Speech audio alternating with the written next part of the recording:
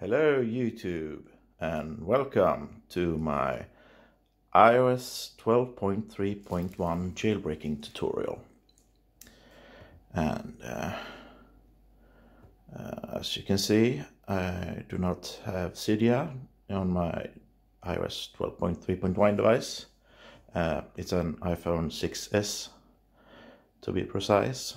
And yeah, now what you do is, from your iOS device, you start up your Safari browser and you go to this address, jailbreak12.com.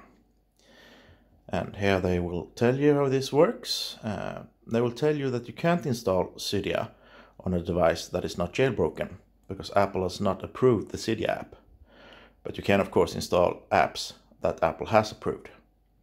So they simply hid Cydia and the jailbreak inside of an approved application. So the result is that you got a jailbreak injected app that is approved and can be installed. And when you start this app, then the jailbreak and Cydia will be installed in the background.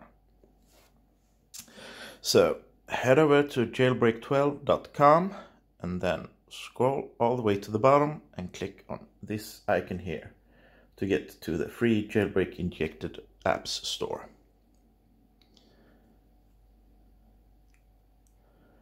And here we have a list of jailbreak injected apps.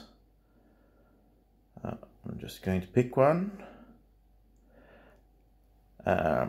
Sometimes these apps do get patched, but they're all free, of course, and usually it works right away.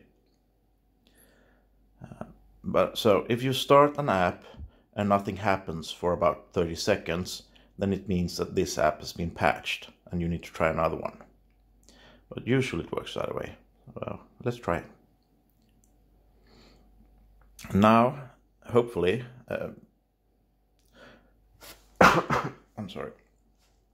Now, hopefully, the jailbreak and Cydia is being installed in the background. And if it is and this app hasn't been patched, then we should soon see a respring. But if nothing happens within 30 seconds or so, yeah, I guess something should have happened by now. Okay, looks like this one was patched. Let's try another one.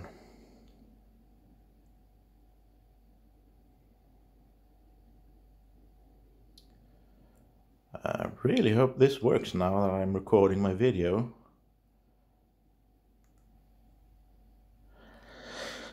Well, like I said, it happens. They do get patched from time to time, but they are all free, so just try another one. So let's see. Now,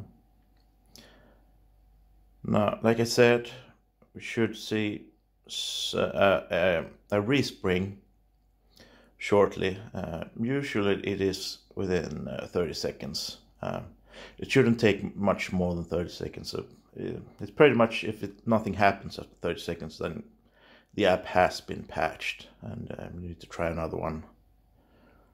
So I'm hoping something will happen soon here. Yep, that's the respring. That means the jailbreak and Cydia has been installed in the background. And we should have, drum rolls, Cydia.